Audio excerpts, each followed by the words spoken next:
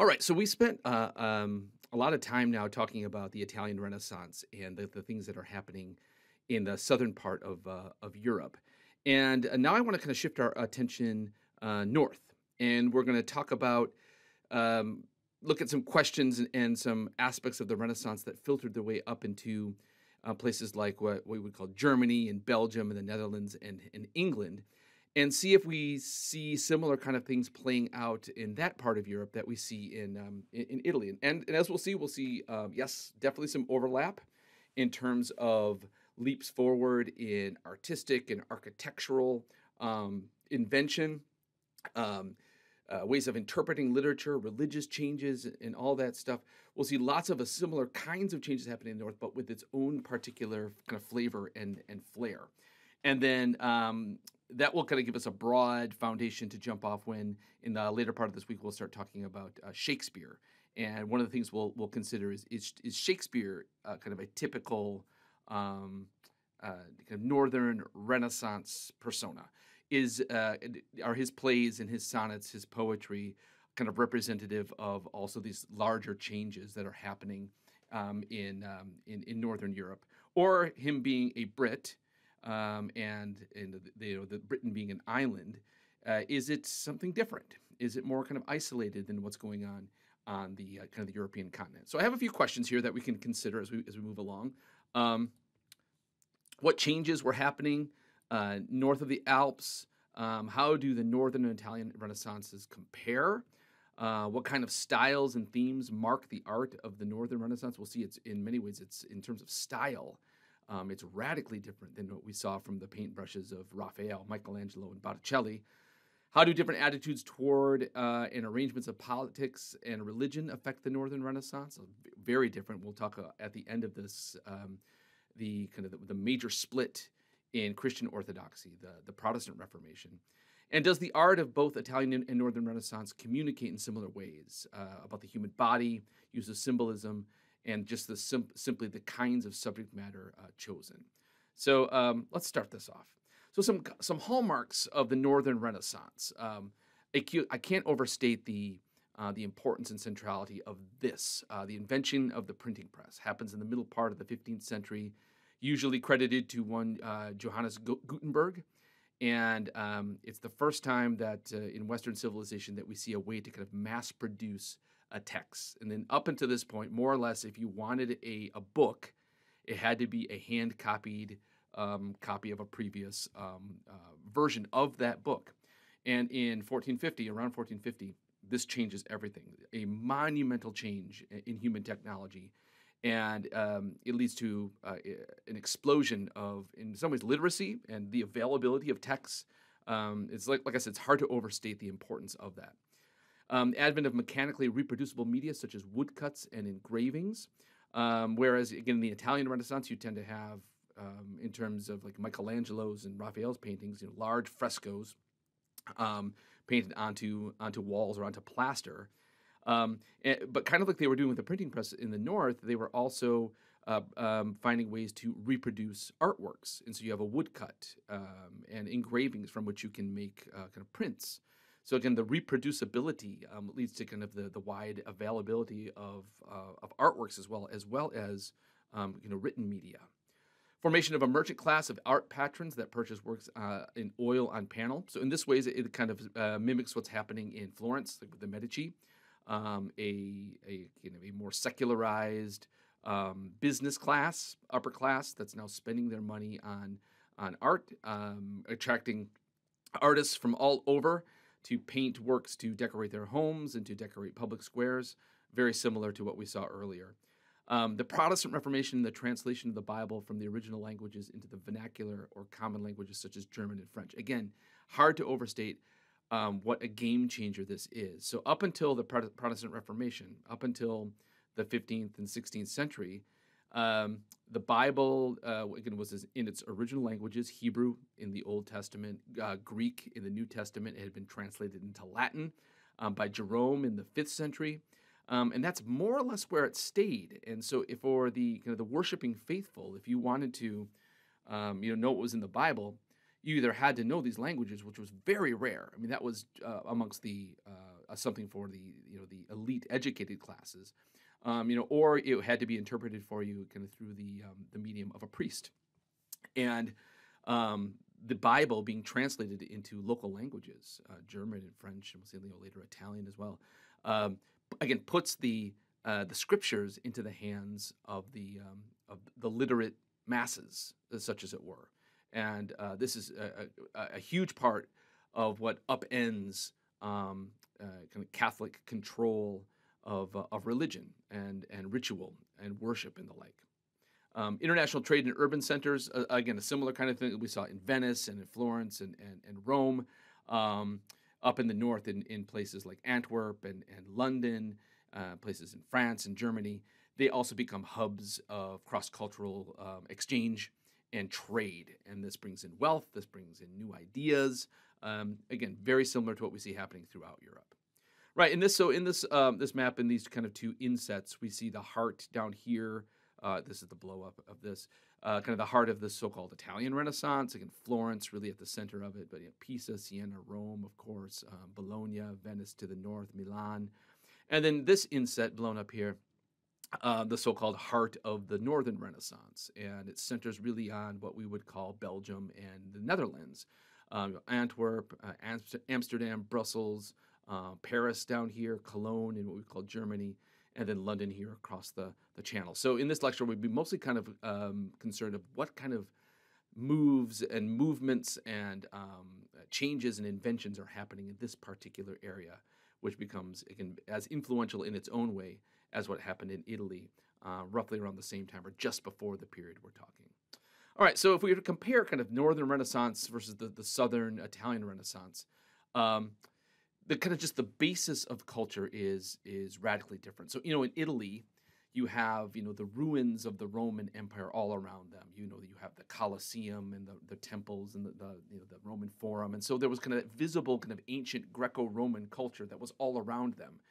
And as we've talked about, the Italian Renaissance was in many ways based around reviving kind of ancient Greek and Roman ideas and then taking them in a new direction. Well, in the North, there was less of that. The Romans pushed their empire up into what we would call France and Germany and England, but it was really just the borderlands of the Roman Empire, and the Romans didn't leave their kind of architectural and cultural stamp as deeply in the North as they did in and around Rome, which kind of makes sense, right? And so the North doesn't have kind of that deep classical culture to draw from, and so in terms of artistry. Unlike with Michelangelo and Raphael drawing on these, classical myths and the like, and again, maybe interpreting through a kind of a Catholic or Christian lens, we see artists in the North really drawing on everyday lives and their surroundings. So we get more paintings of nature. We get more kind of domestic portraits, things of everyday life and the like. And so it's a very different palette to draw from. So we don't see, certainly not as much, attention to Greek mythology, no grandiose homages to antiquity, and this idea that that deep well of Greco-Roman wisdom and philosophy and art and architecture, it just wasn't there geographically in the North, and so it doesn't leave its imprint. But what instead you get is, and when we start to we'll compare a couple of these kind of Northern paintings to Italian paintings, the attention to detail. And in some ways, almost kind of approaching a kind of photographic realism that you see in the North is extraordinary.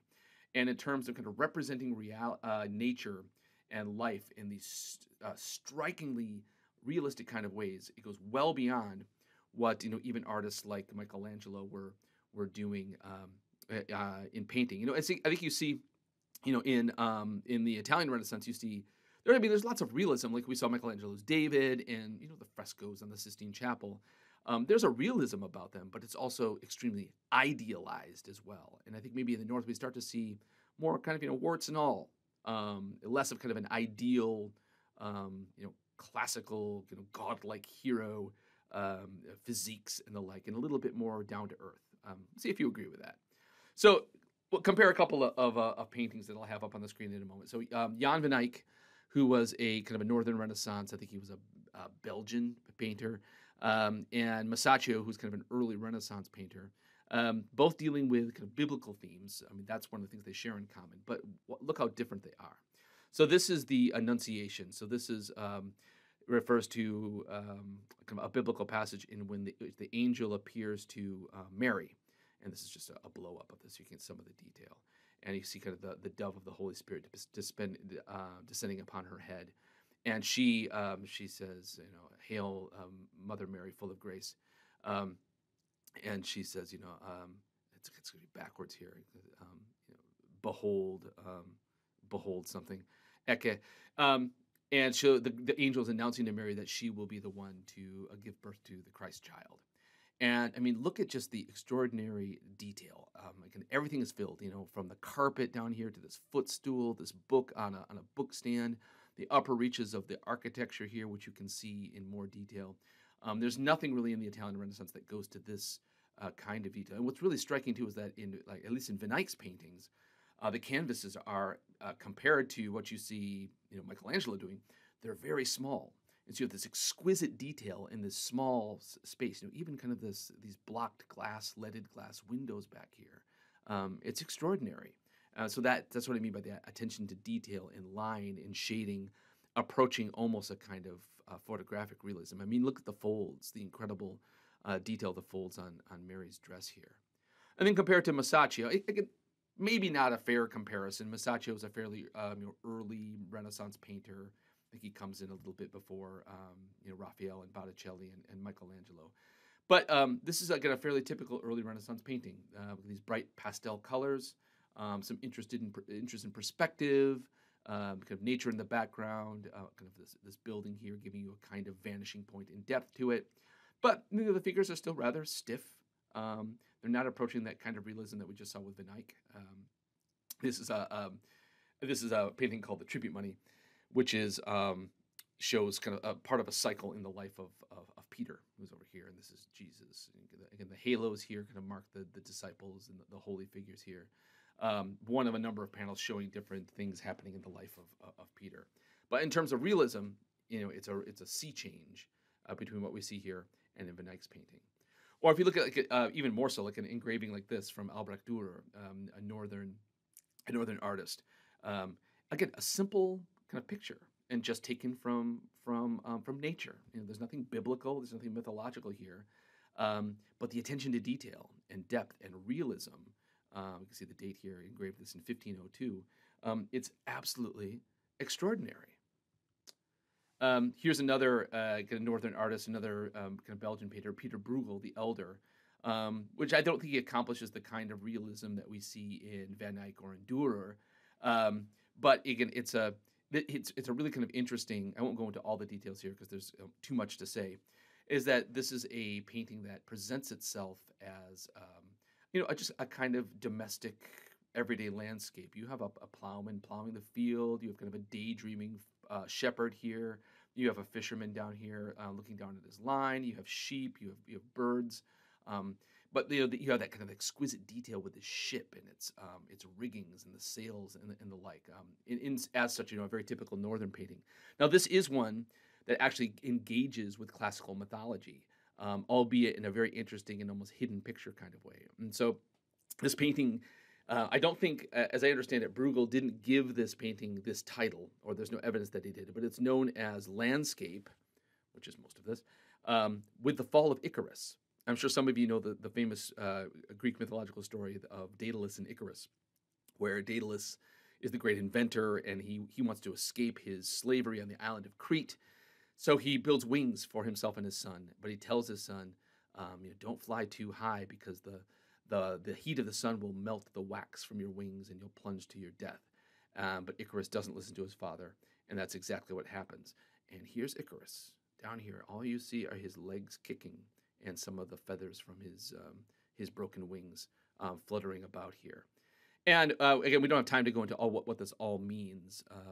I think at heart, it's about Bruegel's kind of answering a kind of a typical kind of mythological portrayal. He says, a usual painting of Daedalus and Icarus would maybe show him in kind of great tragic fashion, plunging from the sky, and his father would be flying and tragically looking back at him, helpless to do anything about it. And Bruegel seems to be saying something that says, well, That's all well and good, but that's not really real life, right? Real life is this. Real life is drudgery. Real life is your job, and the mythic moments, these grand tragic mythic moments. If they're there, we tend to miss them. There's a lot more to it. You should take my mythology course where we talk a lot more about this. Here's another Van Eyck painting. This is another famous one that is, again, very enigmatic. It's called the Arnolfini portrait, and it's enigmatic because we don't know a lot about the people painted here. But it's a seems to be perhaps a wedding portrait. A lot of these kinds of things were being done. So if you were wealthy enough, you might hire a painter to paint you and your new bride. But this one comes with a lot more kind of symbolic baggage, and we know that it was painted of husband and wife, the Arnolfinis. But there's a lot going on in this painting, and it's a small painting, but the attention to detail and the perspectives is so extraordinary that I want to look into kind of what's going on here. So it's an oil on canvas, but it's filled with lots of mystery. And so some have seen, well, it presents itself as kind of a wedding portrait. This gentleman has taken his wife's hand here, maybe in matrimony. He's got his hand up in a kind of religious blessing, maybe signifying kind of the sacred rite of marriage. But there's a lot more going on. Who are these people? What exactly is being shown here, and what is the symbolism at play? So there's lots of different objects. There's this really extraordinary mirror in the background, which shows the kind of the back of these people. I'll show you a detail of this. It's amazing how exquisitely minute the details of Van Eyck presents this. But let me show you some things. So what's going on here? So some have thought that it's not really a wedding portrait, but it's a painting that this man here had painted to commemorate the short life of his wife, who has died young, perhaps dying in childbirth, as the story sometimes goes. Some have thought, in kind of the way that her gown kind of bulges out here, that she's shown to be pregnant. Others said no, it's just the style of the day. But some have said that the red background of the furniture and the bedspread here represents death, bleeding and such, and that the fact yes, she is pregnant, and the symbolism is that they were fairly newly married, but she died in childbirth, and this a way of showing kind of his love, affection, and wanting to remember his wife. So there's a number of things that here, the clogs down here, that his shoes are taken off. I show them just because look at the extraordinary detail. You can even see some of the worn wood at the bottom of these shoes. But the fact that Mr. Arnolfini has taken off his shoes is often a symbol that something sacred is going on here. So either a wedding or a funeral or both. Sorry. The details of the hand, the fact that they aren't really holding hands and that he's taking her by his left hand. By and large, kind of around the world, left-hand side speaks of ill fortune. Right-hand side is lucky, of good fortune. So the fact that he's taking her open hand with his left hand, again, might symbolically show that something bad has happened. We have the dog down here. Dogs in this era and this area were often symbols of fidelity. The loyal dog, the classic dog name of Fido just means, loyal, faithful. And so it represents kind of a fidelity between husband and wife. Up above the wife's head, or both of their heads, actually, you see this wonderful, detailed, realistic chandelier. And you can see above his head is a lit candle, and above her head, or nearly above her head, is this candle that has melted down and has been snuffed out. So some see that as, again, like he's still alive, but she has passed on. Oranges kind of scattered about is taken to be a symbol of wealth. The fact that, we're up in the north here where oranges don't grow. And so if you had oranges in your house, you had to import them. They had to travel a long distance. And to have them shipped to your place and to have them fresh and the like, and also to kind of have the casual attitude just to kind of leave these very valuable and expensive fruits just scattered about. I guess it maybe a way from Arnolfini to kind of show, again, beyond his dress and his possessions, that he's wealthy. Also in the background here, you see this cherry tree growing out where the window is, also perhaps a symbol of kind of personal wealth and prosperity. But yeah, no, again, just in terms of this, not in terms of symbolism, but just the exquisite detail of this decoration on on her dress and her robes and the folds and the shadows, and then the rug on the floor in the background. Van Eyck, extraordinary in his detail. He's said to have painted a lot of this with kind of a single horsehair brush. Um, uh, the amount of skill and patience needed for that just boggles my mind.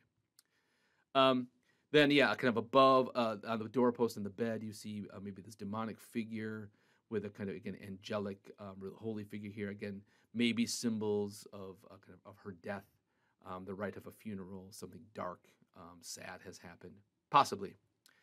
And then, kind of my favorite detail is this mirror that's in the back, and I'll show you the kind of the size of this painting as it appears in the gallery today. It's not a large painting, so to do this kind of tiny detail is amazing. And so, in this curved circular mirror, you see the curve of the window, you see the back of the husband and the wife, but you also see people here. You see the artist painting, Van Eyck himself, and some sort of female visitor at his side.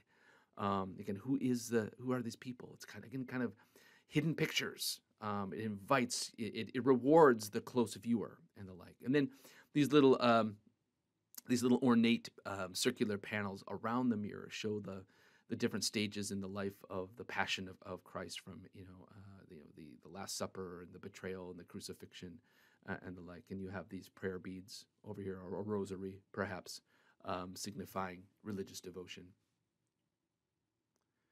And then right above the mirror, he signed it in tiny detail that if you were to see this in person, you'd have to squint to see. Here's a blown up detail. And it says Johannes de Eyck, Jan van Eyck. And then in Latin, it says Fuit hic, Jan van Eyck was here. Like a graffiti, like Bob was here. He signs it that he was here in this tiny detail. And then this is kind of a stylized date, 1434. So this is what it looks like today on a panel. I wish I had somebody standing here for scale, but you can tell that is not a large painting. Its size is 2 feet 8 inches tall and 2 feet wide. This is not a massive Italian Renaissance fresco, and that to me makes kind of the extraordinary minute detail all the more impressive. And it's one of these things. It's one of these portraits. Maybe it's. I mean, I'd be curious to know if you guys had seen it before or recognized it. I don't think it has the currency of of a David or a Sistine Chapel. But whenever you see something parodied, that suggests that it's fairly well known. So here's a Muppet version of the Arnolfini portrait. Here's a horribly cheesy one with Anakin Skywalker and Padme, and instead of the dog, you have R2D2. But again, the joke, the satire relies on that the original, as it were. And this just struck me here again. This very kind of curious character-filled face of Mr. Arnolfini here always reminds me very much of Vladimir Putin.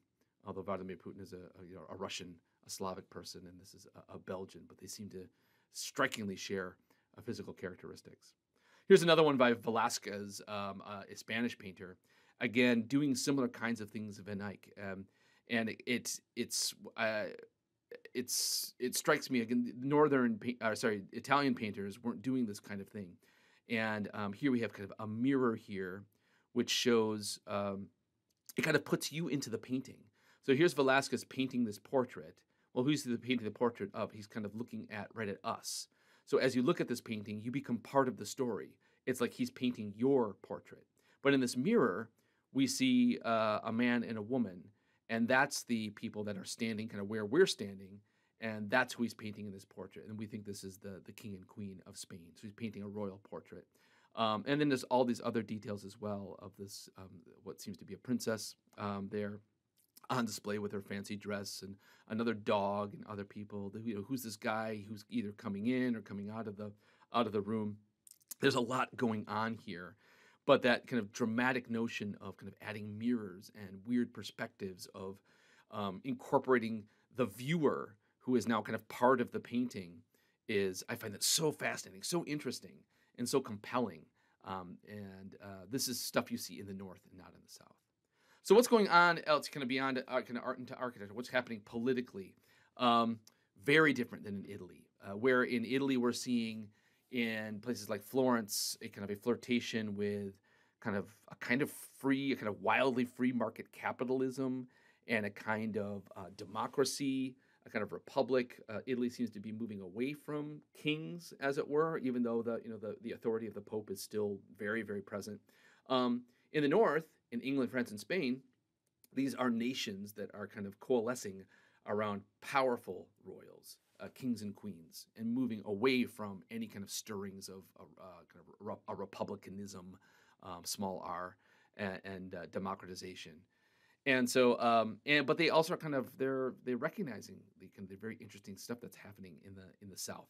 And so, if you remember, when we were talking about Leonardo, at the end of his life, King Francis the First of France lures him away, and are kind of drawing away, luring with money and kind of these posts where they just want you there to add prestige to their regime, and they become kind of the in-house artists. And so you're getting kind of a cultural diffusion. You're getting kind of a mix of styles, a mix of ideas. So I don't want to kind of give you the impression that you have kind of this north and there's kind of a border between them. Although there are the Alps, and then the south, and they're never the twain shall meet. It was much more fluid than that, but distinct at the same time. The North, like the South, in kind of building up to the Protestant Reformation, had deep ties to the Catholic Church. Although the farther away you get from the Pope, the different things become. And so, not as reliant on kind of these classical models, whereas the Italian Renaissance we see in art and even in literature and even religious expression. It's kind of a mix between these pre-Christian, pagan Greeks and Romans, and thinkers and authors and poets, and mixing that with biblical literature at the same time. In the North, yeah, there's some of that kind of that knowledge of antiquity that it filters up. But again, mixing with the moral teachings of Jesus Christ, but not as rooted in these ancient classical authors. And so in the South, again, there's almost a movement away from kind of considering the Bible kind of as literature. And the literary focus is on kind of pre-Christian authors and thinkers and speakers and orators like Virgil, the Roman poet Virgil, and Cicero, the great Roman orator and writer and politician. In the North, again, there's much more of a focus on the text of the Bible itself, and I think out of this comes this idea that, well, why should the Bible remain in Hebrew and Greek and Latin, languages that fewer and fewer people every year are able to read? Let's get it to the people, and so it starts to be translated into French, into German, and then also translations of church fathers such as Augustine and Jerome. There's much more kind of a notion of kind of bringing kind of intellectual study of the Bible and putting it in the hands of many more people. So it's being translated, and then Gutenberg applies it to his press. It's being printed. It's a radical revolutionary change that's happening. So again, so to compare again kind of styles and symbolism, if you look at kind of Botticelli's Birth of Venus, which we looked at in a previous lecture here, it's kind of in some ways purely mythological or metaphorical or allegorical here.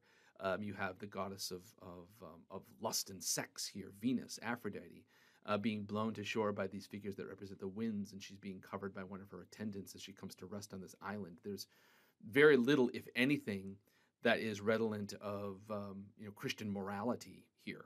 Again, this is Botticelli tapping purely into kind of ancient pre-Christian pagan myth and painting it according to these new kind of Renaissance styles and themes. Now compare that to a painting by Jan van Eyck, roughly, broadly speaking, in the ballpark of when painters like Botticelli are doing their thing, a little bit earlier actually. It's much more kind of biblically focused. You have this called the Madonna of Chancellor Rollin. Again, we have the Mother Mary here with the Christ child, and it's an anachronistic portrait where she's kind of confronted here, or she's meeting with a figure from Van Eyck's own day, and again he has his hands in the praying kind of holy pose. But again, this notion that the distance between these holy figures of Mary and Jesus and just everyday people, the distance is growing shorter, and I think that's kind of the point. This idea that anyone, if you're literate, should be able to read the scriptures. Where in Italy, you still had the popes and the cardinals and the bishops and the priests that kind of said, no, we're the intermediaries. You'll kind of worship God through us. That's disappearing here. And again, Van Eyck, again, note the extraordinary detail here as well. And down to, so that the detail it's going to pop up here, are these pillars in the back. And this stuff, too, is that unless you look at this very, very closely and you have some kind of notion of what the symbols mean, it would be lost on the casual viewer. So this rewards the intellectual. It rewards the one who want to take some time to unpack this. So these kind of panels back here are scenes from the Old Testament. So it's Adam and Eve being kicked out of the garden here. Cain, the rivalry with his brother, killing his brother Abel. The drunkenness of Noah. So they're kind of these sad, kind of dark, tragic events in kind of the Old Testament stories. And some have said what he's really doing there, he's kind of illustrating kind of these deadly sins. It's pride that gets Adam and Eve kicked out. It's Cain's enviousness of his brother Abel. That's why he kills him. Noah gets drunk and embarrasses himself because of the sin of gluttony. So there's much more kind of a heavy-handed moralism to these kinds of paintings than I think that you would ever see in an Italian Renaissance painting. Maybe here the lion's head are said to kind of represent, anger, another deadly sin, possibly. Another detail here, down here, you'll see again. There's just kind of a strange little deal. You see the little rabbits being kind of smooshed by the kind of the base of this column here, and some of the rabbits kind of are often a symbol of kind of uncontrolled libido. I'm sure you've heard the phrase breeding like rabbits. You have lots and lots of kids, and so rabbits can represent kind of a libido, a sex drive that's in overdrive, and maybe here lust being squashed here is another kind of dealing with another deadly sin in the presence of these holy figures. You also get lots of these very I always find these very strange, these depictions of kind of the Christ child. He's already holding this object in his hand. He's giving a blessing, even though he's a baby. But he's kind of a baby that looks like an old man. And that's a common kind of theme. The artists seem to kind of wanted to try to show Jesus as a child, but also kind of give the wisdom of an elderly man, and to kind of mix the two. To me, it's very unsettling. And then just all of this kind of this crazy detail in the background, the river, the bridge, these two kids kind of peeking over the edge, maybe throwing something or spitting into the river and such. There's lots of other kind of symbols we could pick on, the peacock here and the birds and the buildings. But I think I'm kind of giving you a taste of kind of pointing out the key differences. Other key figures here: Erasmus, a tremendous intellect from the Netherlands. Educated at the best universities in Paris, traveled all over the place. He was one of these figures that is kind of a northern link between classical antiquity and the present day. So he knew his Latin and Greek. He had a deep respect for Socrates, the Greek philosopher, the teacher of Plato, again, who lived 400 years before Christ. But he was deeply also interested in kind of connecting that knowledge and that passion from antiquity to kind of his understanding of Jesus and his understanding of kind of the Christian Gospels. And he's an early critic of the Christian church. Well, maybe not an early critic, but a critic whose work kind of pointed towards the Protestant Reformation. His Praise of Folly was a kind of satire and was kind of calling attention to that the Catholic Church was filled with kind of these empty rituals. It was the burning of incense and these rote prayers, and it's in the hands of the priests, and they're reading and speaking Latin, and very few people can understand it anymore. So he's saying, what's going on? What's the point of all of these rituals if people can't, understand the scriptures or understand what these things mean? Thomas More is another one who kind of gets himself into hot water. He too is a link between that classical world and those kind of pre-Christian great works of Homer and Virgil and Cicero and the like. And we're very interested in interpreting these things through a kind of a contemporary Christian lens. A man ahead of his time. He had he had many children, but he wanted his daughters. He thought his daughters should be educated just like anybody else. And this is not an era in which women were, generally widely educated. But all of his daughters had as best of an education as he was able to provide for them. His most famous work is Utopia, which, as I have here, imagines an ideal society where everyone is concerned with health and happiness and independence, as opposed to wealth and power. So he's kind of on the he's we're certainly not to the age of enlightenment or the age of revolution, which gives us the French Revolution and the American Revolution, but his ideas are kind of stirring there. Like, what is the place of the individual? And why is so much kind of wealth and power accumulating at the top? What would an ideal society be? Is it in an ideal society? Would you still have the oligarchic rich? Would you still have kings and queens? What's really important in society? And so he starts to kind of say, what's important is that people are healthy. People are able to pursue happiness. You can even see kind of that notion of life, liberty, and the pursuit of happiness that shows up, of course, in early American documents. Notions of kind of individual rights are stirring here. Again, a man ahead of his time in terms not just how he treated his daughters, but in some of these extraordinary kind of pre-Enlightenment ideas.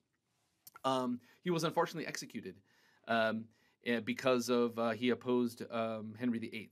And if you know something about Henry VIII, the kind of one of the most notorious kings of England, lots of people were executed for going against Henry VIII.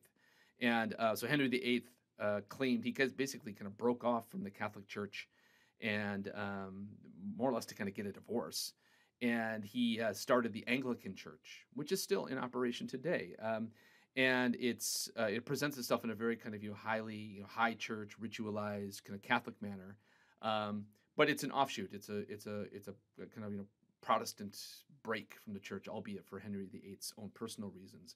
And he claimed like he was acted like the Pope of that church. And More said, no, that's not where things are going. And like Martin Luther and some of these other early reformers, he says, no, we don't need these intermediaries anymore. You don't need a pope. You don't need a bishop. You don't need a priest.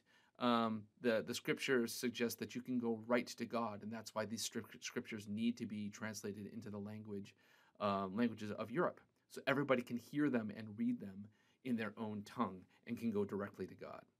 So it's within this that Martin Luther, perhaps the most famous reformer, also does his thing, or on the heels of all this stuff. On October 31st, 1517, Martin Luther famously nails his 95 theses, his 95 distinct problems that he has with the Catholic Church, to the door of the Wittenberg Cathedral, and starts off a firestorm. And this is the moment that the Protestant Church formally starts to break away from the Catholic Church, which sets up a kind of a greater divide again within Europe. And so you have all of these Protestant hotbeds in places like we would say, Switzerland and Germany and France and Belgium and Netherlands and the like, whereas the Italian boot of Italy still remains to this day very Roman Catholic. Rome, the Vatican is still the heart of Catholicism, and so this split in the Catholic Church really it's about a lot of things. And again, we don't have time to go into all the details, but again, this idea is who can approach God.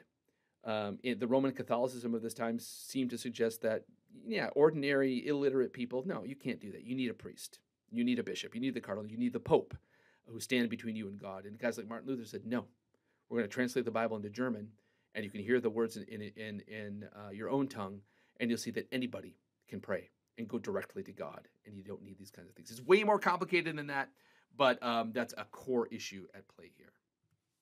All right, that's all I got for you on this one. I will talk at you soon.